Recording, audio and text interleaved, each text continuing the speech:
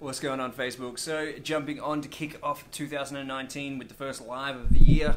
Whoops, as I just about knock everything over here.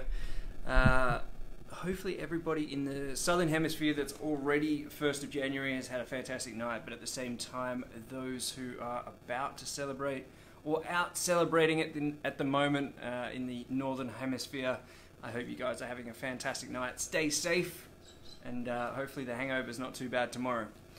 So I just wanted to jump on this month of January. I will be jumping on doing a Facebook Live per day, giving some content, giving some value, and just spreading the message to really kick off 2019 and my goals, dreams, desires, direction, all of that sort of thing. Really wanting to ramp up this message around women's relationship coaching and impacting the emotional abuse or just abuse in general. The abusive relationships. Now, I know I haven't actually explained a little bit around why I'm an women's relationship coach, but look, that's another video. Follow me on Instagram at @IamBrettWilliams. You'll go and be able to find some of my details around there. But that's not the point of today's video. Today's video, I want to jump on and have a chat around, you know what, I might even just share it over to the old personal page, see how that one goes as well. Also, let me know if you're jumping on and watching the replay as well. Keen to hear, keen to check out. Whereabouts are you tuning in from? Let me know.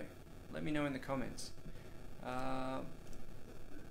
So, today's particular one, now, when it comes to abuse, abuse comes in multiple different ways, whether it's physical, sexual, emotional, and a number of other ways as well. But they're the three that I want to focus on in the conversation that we're having right now. And I want to say why emotional abuse is the worst kind. Now, a number of the clients that I've spoken to have been through abusive relationships, majority of which are emotionally abusive, but at the same time, there's obviously aspects in there that can be physical or sexual as well. So why am I saying that emotional abuse is the worst kind of abuse in the whole process? It's because physical and sexual abuse, it is a very evident point in time as to when it actually took place, which allows the person to be able to disassociate from that particular event. Now, I'm not saying that's a healthy thing. I'm not saying that it's a viable process. I'm not saying that it's the best way to deal with it. But at the same time, it is a default process that us as humans implement so that we can actually move forward in that side. But when it comes to emotional abuse is like the what did I use as the example before? It's like the weeds growing in the garden. You know, you don't know they're there until it's too late, until everything is like all the weeds are just so high and they're just very much in your face. I suppose I should take one step back and talk about, well, how am I determining and how am I specifying emotional abuse? Well, the way that I'm looking at it, it's a case of, it's those backhanded comments, it's those negative put downs, it's just those comments that will chip away at your self-belief, be it, and I'm not talking about, oh, you're fat and that. Look, maybe it could be that sort of comment, but more a case of like, you could never ever do anything right, and it leaves the person who's on the receiving end of it feeling as though, starting to question their own value, wondering whether they're broken, starting to believe some of these stories and embedments that are being implied to them. So emotional abuse is something that happens over a long period of time, or a period of time. And it's something that is like little bits that chip away that eventually start to add up and start to compound as a impact. And the effects of emotional abuse in a relationship, whether it's an intimate relationship or whether it's a, just personal friendship relationships or what have you, will show up at some period of time, but they're not going to show up in the moment, because in the moment, it is very easy to disassociate from what it is that comment that's being made and being said. So emotional abuse, as I said, is probably one of the main conversations that I have with my clients. Most of the women that I do support and work with have been through some form of emotional abuse, and so have been through some form of an emotional abuse. Some have been through other abuse as well, but the emotional abuse is the one that is very conniving. It's not easy to pinpoint. It's a walk through the vines to be able to find where it actually took place and being able to uncover what it was that actually went on for the individual on the receiving end. Because as I said before, when that comment is made, be it a negative put down or whatever it might be, in that moment it's very easy to isolate that particular comment and pretend like it meant nothing. But then if you took a higher level back and looked over everything, you could start to see all of the negative, emotional, abusive comments and how they're compiling together. And hey Bronny, hey Debs, and how it's all compiling together and how it's having an impact on self-belief, self-love, self-acceptance, self-worth, just that self-belief around I'm broken is probably one of the biggest things the women that I work with. Sorry, it's different sort of messages came up as Debs just responded to Bronny. So that's probably one of the major focuses of a lot of my work when I'm working with clients. Now, if you are somebody who is going through an abusive relationship, now I don't tell my clients to walk away from them or anything like that, but it's a case of really just getting to know for yourself what is going on for yourself in that moment. Because one of the biggest traps when it comes to an emotionally abusive relationship is that, and I put this on my Instagram today, and there'll be an image post somewhere on my feed as well that's just talking about breaking the cycle of abusive relationships in 2019. And in the actual text of that particular image, it talks about how abusive relationships are, most women that are in them or have been in them, they feel as though they're being pulled and pushed from different directions. You know, in the moment of the actual abuse, and this can be a very generic sense from a physical abuse and emotional abuse as well, so not just the emotional abuse, but nonetheless, in the abuse in that moment, they could feel as though, all right, that's it, I'm done, I'm out. But then at the same time, in moments later, they're starting to be pulled back into the relationship through false promises and false beliefs, but at the same time, their underlying desire to help. That is probably one of the most detrimental things that I've seen for women, and it just comes back to a self-awareness of being aware when you're operating from that space of wanting to help and fix. Because too many women stay with men who are abusive to them that are, okay, I get it. You can see his good sides. You can see his potential. You can see that it's not really him. But yet at the same time, you've got to also acknowledge and admit to yourself that all of the times that it's taken place, you know, there is an aspect of it that is him. At least in this moment. Not saying that people can't change, but in this moment, that's part of who he is. So really getting to the point where you connect with yourself and connect with your own value and be able to move through it and actually walk away from it. Now, at the same time, many of the clients that I work with, as I said, who have been through a number of these abusive relationships, some find themselves in 3, 4, 5, 6, 8, 9 different relationships that all have that same sort of feeling and sense that end up being abusive in one way or another. It's a case of also when you do walk away from that relationship, you've got to spend some time with yourself. For many, it's so easy just to be able to just to walk back into the next relationship because there is a I'll just read what Debbie's just said here. Oops, all right, I can't see all of it. To walk into the next relationship because the internal conversation that's going on is so loud and is just so confronting for many women that I speak to, that they don't want to be by themselves and actually confront the thoughts and the conversation that's going on with internals. But unfortunately, there's an aspect of it that you've got to actually do that. I know it doesn't sound fun, it doesn't sound exciting, but in doing so, it allows you to get to know who you are, to get to know the differentiation between the conversation that's being embedded and enforced onto you and all of the beliefs that he had been forcing onto you and the actual beliefs of yourself. You really get to know who you are as an individual. So a lot of the work that I do with my clients, it's a case of starting to really put them in the spotlight. You know, for many women in that situation, I'll ask them a question and they'll deflect to respond in relation to everybody else. And I can see how it's such an unconscious reaction in so many ways that doesn't allow them to actually to step into the center stage for themselves, because they've been too busy focusing on everybody else. But in that time, when you walk away from that abusive relationship, there's no rule of thumb of a time frame. If you've been in a relationship for 3 years, it's got to be 2 years that you're by yourself, or a year and a half. There's no rule of thumb when it comes to these things. Everybody moves through it in a different way, in a different pace. But obviously, if you're working through it by yourself, it's going to take longer. If you're walking through it with a coach, it's going to be a lot more smoother, because especially if it's somebody who's been through it and supported others through it as well.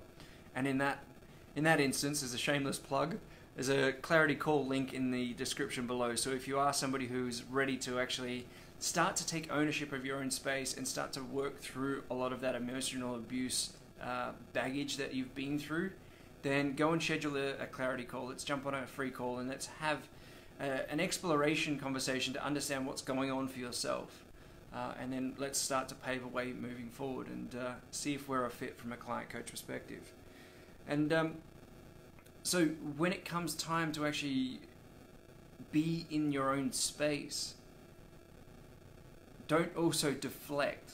Deflecting thoughts, feelings, and emotions that come up is not going to be a sustainable solution. It's around actually walking through that. And again, I was having this conversation with a client yesterday on a Clarity Call, and I was just talking about how for most people, they're really keen and excited to actually make that change, make that shift. But then when it comes to the idea of walking through it, now, one of the things I pride myself on when it comes to the way I work with my clients is I create a safe space for them to be able to show up. I create a safe space that is judgment-free, that allows them to express whatever there is for them to say in that moment. And this makes it a lot easier for the women to be able to show up and express a whole array of different things that allows them to be heard, to be seen, to be themselves, and to be able to express a lot of the things that is going on, so that they can start to become free and disassociate from it. Because when we actually start talking about this stuff, it no longer has a hold on us. It's when we feel embarrassed from the relationships that we've been in. Maybe it is a case of being through an abusive relationship and just believing that you're less of a woman because you were in that relationship, because you never ever thought it would be you. Whatever it might be, but when you start to be able to vocalize a lot of the things that you've been through, all of a sudden this story that's running your life no longer has the same sort of hold on you, because you are able to just to acknowledge it. Acknowledging it can be a massive, massive thing. And it can be one thing that really does transform everything in that moment for you. Because maybe you haven't had that safe space to be able to express what's going on. Now, if I was to... Now, let me take one step back and just sit with that topic for a moment. It's something that has shown up in so many occasions in the conversations that I have had, be it the Clarity Call, be it the actual coaching sessions, is that a lot of women have expressed to me that they've never ever told specific things to people around them because of fear of judgment, fear of belief of what they'll think of who they are, or their own internal images or anything like that that's showing up. But yet the ability to be able to express something to somebody who has that capacity to hold space for somebody who is going through something is a massive, massive thing. Now, I just want to convey a little bit around my own personal journey as to why that is possible and why I am able to be able to do that. I've said it in many other situations before, but I'll say it again. I'm able to walk others through their darkness because I have walked through my own. Now, that's not to say that I've got more darkness to walk through in the journey of life, but the thing is, I've created a healthy relationship with it. And I've created a relationship where anything that shows up, I'm eager and keen to walk through it. So it allows me to get out of the way from my own stuff and be there for my clients, to be able to show up for them and support them through their journey. So that said, as I mentioned before, there's a link in the description, wherever it is, above or below in this particular, the video, the live here. And it is talking about, or it's the link towards booking or scheduling a clarity call with myself. So it's a free clarity call, which is a case of going through just a number of things that's going on for yourself. Let's have a look and see if we're a fit from a coach-client perspective moving forward. Because I know for many who have gone through emotional abuse or are currently in abusive relationships, they can sometimes struggle to have the external support because of that fear of judgment from their friends around them. So if you are ready, if you are keen to really kick off 2019 and have an absolute shift in the direction that your life is currently going, then women, I invite you to go and schedule that clarity call in. Now, at the same time, I'm also mindful that, it goes both ways. And men, if there's anybody who does resonate, even though, yes, okay, my focus may be purely with women, but if there are any men who resonate with my message, by all means, guys, I invite you to also book into a clarity call, and we can have a conversation about how that may look. So I've seen a number of comments and things coming up from Bronnie and Debs. Unfortunately, because they're so long, I can't see all of them. But let's, you know what, I've got it on my computer here. Let me go to the session over here, and let me see if I can actually read them and respond to them. Where are we? So, just let it load. Okay. Okay, so Deb's saying, exactly, Brett, I used to hide all of the abuse inside. I would make excuses for his behavior and feel bad not telling the truth to anyone. And it's such a common, situation and process for so many women who are going through emotional abuse. There is that perception that, and it's going back on a number of the conversations that I've had, and this is what I'm basing my references from. There is that perception of I'm less of a woman if I'm in this position. But at the same time, how many other women are also staying quiet whilst they too are going through the exact same thing? So it's a really interesting thing, and that's one of the things that fuels me to start to create more awareness around this and create another platform that allows women to be able to show up and actually be heard and be able to walk through it. And I think that's one of the things somebody was asking me the other day. Obviously, I'm a guy and I'm a woman's relationship coach. Now, the first relationship that we work with is a relationship with self. And one of the things that I guess plays into my favor in some regards is the fact that I am a guy. I've had a bit of a mixed questioning as to why do women come to you? You're a guy. What do you know type thing. Well, I know a lot more than what many probably realize, but at the same time, it is because I'm a guy that so many women do come to me. It's because I can create that safe space, and I'm a grounded male who is able to hold that space and be able to support and give some assistance throughout it from a coach's perspective as well. So, that's definitely one of the things that I pride myself on, and I know a lot of my clients do as well. So, even Bronnie's saying, I used to smile and pretend everything was okay. So many women are in that same sort of boat, and it's just not the way to be living life. It's crushes me. What else we got here? Bronnie saying, I had put up with abuse for many years from different partners. Not anymore. I have been on my own now for 4 years. I have really worked hard on me, and I'm in a much better place. Bronnie, that's so amazing, because it does take strength to actually step back and be in your own space. And that's one of the things that I always encourage women. And look, even in my own personal journey, I went through an emotionally abusive relationship about 5 years ago, and I too have, a lot of the things that I coach from and a lot of the spaces that I actually talk from are also from my own personal journey as well. So it's not just theory, and it's just not focusing on clients, but definitely the idea of spending that time by yourself, whether it's 4 years or whether it turns into be 10 years, it doesn't matter, but it's all about just connecting and learning to love yourself more, and eventually my belief is the right person will be able to show up. And if you do the work on yourself, this is something else. I'm getting off on a bit of tangents on this particular live, but let's go for it. We will only ever attract in the equivalent to who we have grown to become. And over those couple of years, Bronnie, I'm sure you can probably agree, like, you've grown as an individual, you've grown stronger in who you are as a woman, and that is only going to strengthen the relationship when somebody shows up, because you're going to start to attract in a different type of male, or a different type of partner. And that's one of the things that I always encourage a lot of the women that I'm working with, is to really connect in and just spend the time on themselves, because too many do get caught up in, I must be in a relationship, or I must be with somebody, because if I'm not, who am I?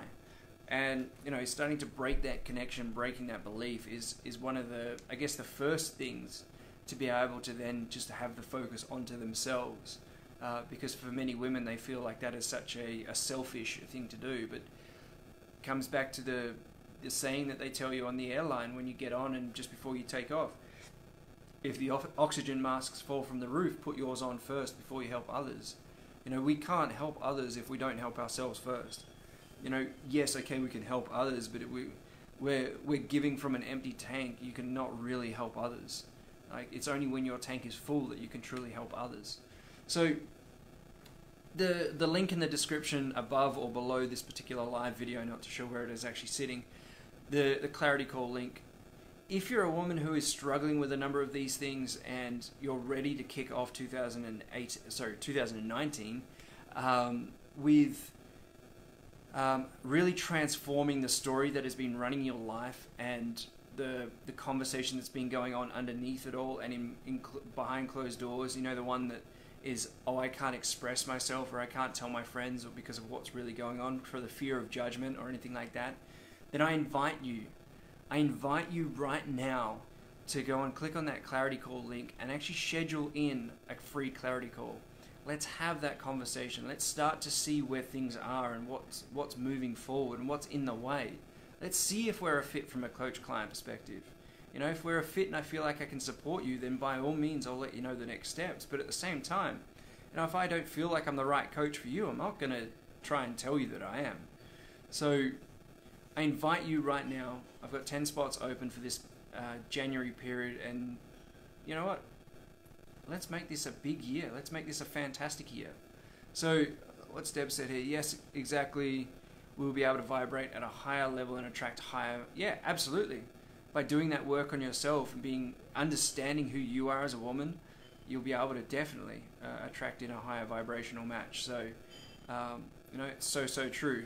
And at the same time, for the women out there that start to question that there's no men out there that are at that higher vibrational level, look, I'm doing my best to stand strong in my own space. Why not? I'm not doing my best. I am standing strong in my own space and hoping that might rub off onto a couple of guys as well. So, but at the same time, my buddy is a men's coach, so he's helping the men out in some of those areas.